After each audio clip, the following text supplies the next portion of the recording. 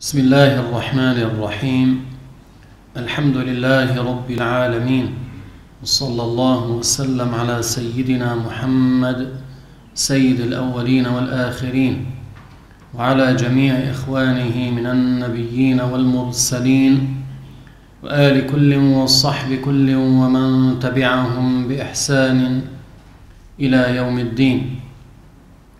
All praise is due to Allah, and may Allah raise the rank of Prophet Muhammad, peace be upon him, and protect his nation from that which he fears for them.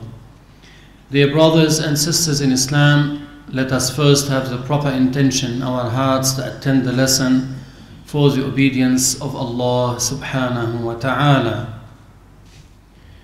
Our lesson for tonight is about Surah Ad-DuHah. Surah Ad-DuHah was revealed to Prophet Muhammad sallallahu alayhi wasallam when he was in Mecca, and it's comprised of 11 ayahs. The interpreters of the Quran agreed that this surah was revealed after the revelation had stopped for a while. Al-Bukhari narrated in his Sahih from the root of Jundub ibn Sufyan that he said that the Messenger of Allah suffered an illness. By the time he stayed in for 2 or 3 nights, a woman came and said, "O Muhammad, I hope your devil has left you, for I have not seen him near you for 2 or 3 nights." So Allah revealed the first 3 ayahs of Surah Ad-DuHah. The woman in the narration was Jamil, the daughter of Harb, and the wife of Abu Lahab. And Allah subhanahu wa ta'ala threatened them with a severe torture in hellfire on the day of judgment. تبت يدا أبي لهب وتب ما أغنى عنه ماله وما كسب سيصلى نارا ذات لهب وامرأته حمالة الحطب. She used to gather the wood sticks and throw them on the way of the Prophet sallallahu alaihi wasallam. So Allah threatened her with a severe torture. Allah said, في جيدها حبل من مسد. She will have a rope made of fire in hellfire wrapped around her neck on the day of judgment. So she's the one who said to the Prophet, after the revelation stopped for a while, the Prophet felt ill about this. Then she came to him and she said, "I hope your devil has left you." وَالْعِيَاذُ بِاللَّهِ. Then Allah revealed this surah to the Prophet sallallahu alayhi wasallam. It says, وَالضُّحَى. That means I, Allah, swear by the morning light. That's Ad-DuHah, the light of the sun in the morning. That's Ad-DuHah. وَاللَّيْلِ إِذَا سَجَى. And by the night when it settles in darkness. So that's a swear by the night when it settles in. مَا وَدَّعَكَ رَبُّكَ وَمَا قَلَى. So Allah subhanahu wa ta'ala swore by the morning light and by the night when it settles in darkness, that Allah subhanahu wa ta'ala has not abandoned the Prophet sallallahu alayhi wasallam nor hated him. مَا وَدَّعَكَ رَبُّكَ, meaning, O Muhammad, your Lord has not abandoned you.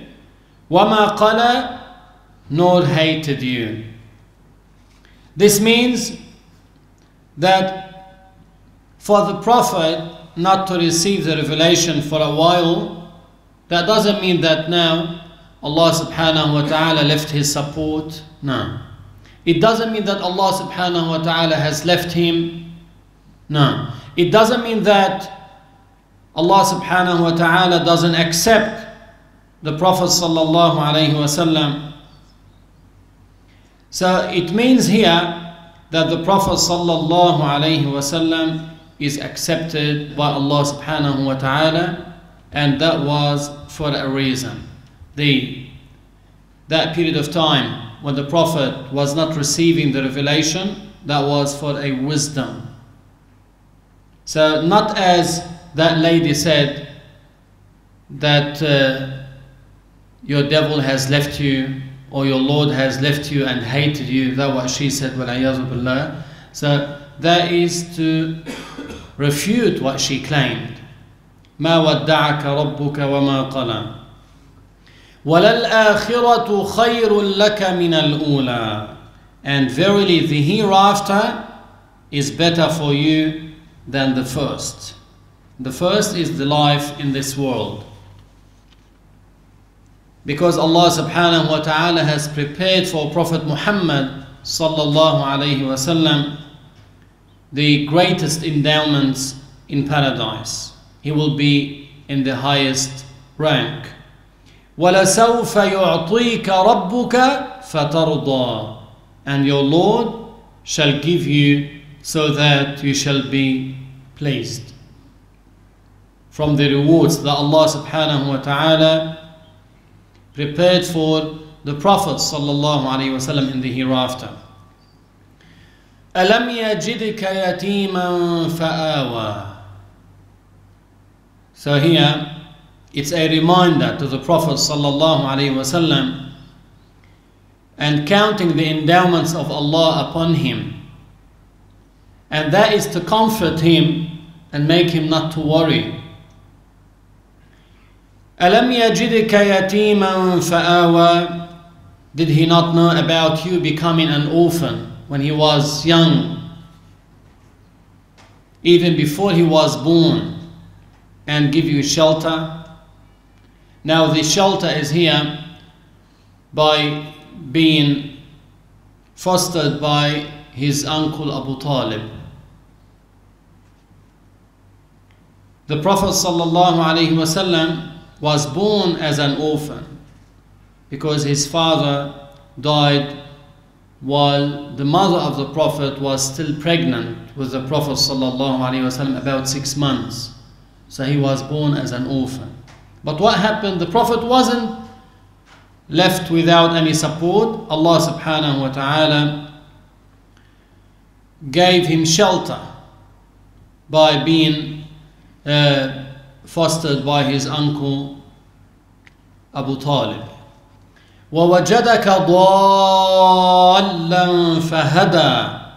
Meaning, and Allah knew that you had no knowledge of the Quran and the detailed rules, although the Prophet sallallahu alaihi wasallam had the proper conviction, proper belief in the Creator before he received the revelation. Before the Prophet received the revelation, he used to go to the cave of Hira and stay there for a while, worshipping Allah Azza wa Jal, pondering about the creations of Allah and praising his Lord. So Allah subhanahu wa ta'ala created guidance in the heart of the Prophet even before receiving the revelation. That's why the Prophet sallallahu alaihi wasallam, as all the prophets, never worshipped other than Allah. The prophets, even before prophethood, they do not commit blasphemy. They do not worship other than Allah. They worship Allah alone. So the Prophet didn't worship an idol, didn't worship other than Allah. He was guided. Allah created guidance in his heart. So he was guided. As Prophet Ibrahim alayhi salam, Prophet Ibrahim didn't worship the idols with his father and his mother. Rather, he used to say to his father, how could you worship something that doesn't bring you any benefit and doesn't affect you with any harm? Meaning, if you worship it, it doesn't create a benefit to you. And if you don't worship it, it doesn't harm you. And they make it. He said to them, أَتَعْبُدُونَ مَا تَنْحِتُونَ. وَاللَّهُ خَلَقَكُمْ وَمَا تَعْمَلُونَ. You worship what you engrave by your own hands, and Allah is the one who created you and created your deeds. So they sculpture these idols and they worship them. So they worship what they make. So Prophet Ibrahim alayhi salam told them that these idols do not deserve to be worshipped. And Prophet Muhammad sallallahu alayhi wasallam, the best of all the creations, was guided to the correct belief. So he had the true belief about the Creator before he received the revelation. Meaning, the Prophet was aware of the fact that this world has a Creator, the Creator does not resemble the creations. He knows about all that. But he wasn't aware of the Quran and the detailed rules. As Allah subhanahu wa ta'ala said in the Quran about him, مَا كُنْتَ تَدْرِي مَا الْكِتَابُ وَلَا الْإِيمَانِ. Meaning you didn't know the Quran or the detailed matters of the belief about the hereafter in details. Before receiving the revelation, he didn't know about them. After he started receiving the revelation, he gained that knowledge. So he memorized the whole Quran without forgetting one letter of it. Although he was illiterate, the Prophet sallallahu alaihi wasallam, and that was for a reason. And as well, he learned about other matters of the religion. So the ayah, وَوَجَدَكَ ضَالًّا فَهَدَى, it doesn't mean that the Prophet was misguided, then became guided. No. The ayah, وَوَجَدَكَ ضَالًّا, meaning Allah knew that you don't have the knowledge about the Quran and the details of the rules of the religion, and Allah guided you to that knowledge, meaning Allah gave you that knowledge. Now some scholars said, وَوَجَدَكَ ضَالًّا فَهَدَى. They said, when the Prophet sallallahu alaihi wasallam was young child, he got lost in the ramifications of Mecca. Some of the narrow roads in Mecca. He lost his way, and Allah subhanahu wa ta'ala facilitated for him the return to his grandfather. Some said that.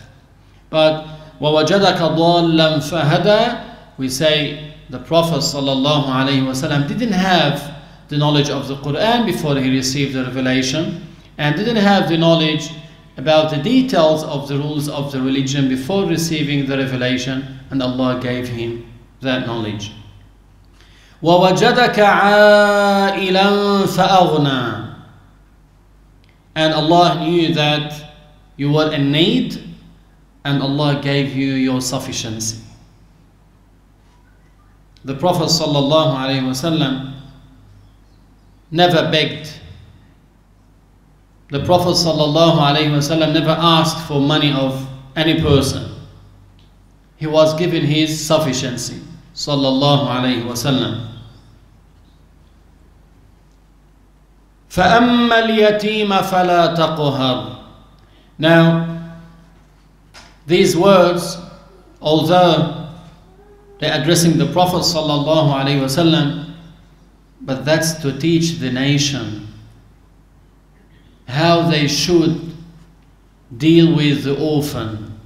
فَأَمَّا الْيَتِيمَ فَلَا تَقْهَرْ, meaning hence do not oppress the orphan. We have to take care of the orphan. There is a great reward for the one who looks after an orphan, gives him sympathy, support, compassion, to an extent that the Prophet sallallahu alaihi wasallam said, the one who strokes an orphan's head with sympathy for the sake of Allah alone shall have rewards for every hair over which his hand passed.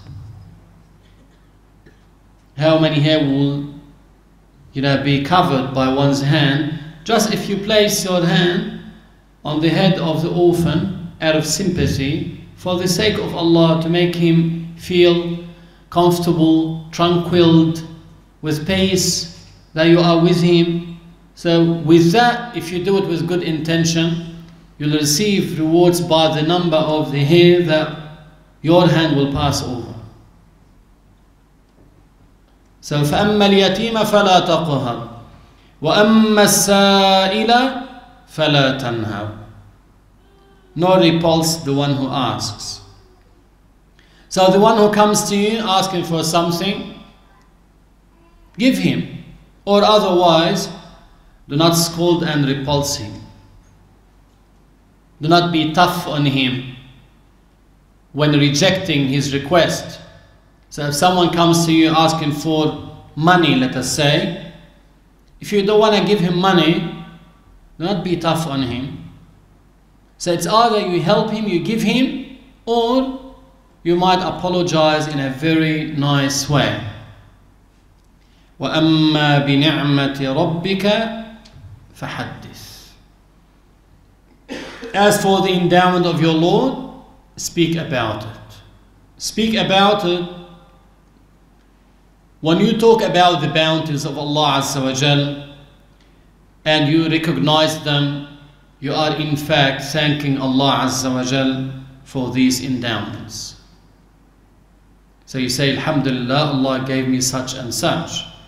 So when you talk about these endowments, you are thanking Allah subhanahu wa ta'ala for giving you all these endowments. So this surah was revealed to the Prophet sallallahu alaihi wasallam after the revelation stopped for a while. And that when the non-believers came to the Prophet and they asked him about the time of the hour, the day of judgment, when it's going to happen, and they asked him about ar-ruh, the soul, the Prophet ﷺ rushed and said to them, I'll tell you tomorrow. He was expecting to receive revelation about this.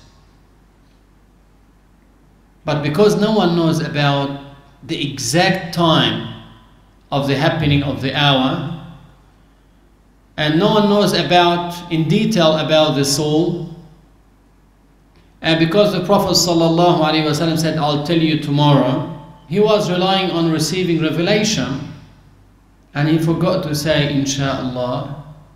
The revelation stopped for a while, to an extent that the Prophet felt ill about this. He was very sick and tired, and he stayed in for 2 or 3 days. So he was very upset about this and depressed. That when this lady Jamil, the daughter of Harb, said to the Prophet, I can see that your devil has left you and hated you. Then this surah came after this, comforting the Prophet ﷺ, giving him tranquility, and it starts as وَالضُّحَى وَاللَّيْلِ إِذَا سَجَى مَا وَدَّعَكَ رَبُّكَ وَمَا قَلَى. So Allah swore by the morning light, meaning after this duration of time, when the Prophet wasn't receiving the revelation, for him it was like darkness. What comes after darkness? The light of the morning. So Allah swore by the light of the morning and by the night that Allah subhanahu wa ta'ala did not abandon him as they claim, and that was something for the Prophet to learn sallallahu alayhi wasallam. So this surah is of a great importance. It talks about how the situation, it gives us an idea about the situation in Mecca at that time, and how people used to deal with one another. The orphan was oppressed. The one who is poor, whenever he goes to someone who is rich to ask him for money, for help, they would reject them in a very tough way. But Allah subhanahu wa ta'ala taught this nation how to deal with such disadvantaged people. Because if you are fortunate and someone who is unfortunate in this life comes to you for help, if you can offer him help, give it. And think if the situation, and that is possible, was vice versa, the other way around. You were the one disadvantaged and he's the one fortunate. How would you like him to treat you? In what way? These are some of the teachings of Islam that we learn, and Alhamdulillah Azza wa Jal for guiding us to these beautiful teachings. We ask Allah subhanahu wa ta'ala to make our end as righteous Muslims, and Allah subhanahu wa ta'ala knows best. We say La ilaha illallah 3 times.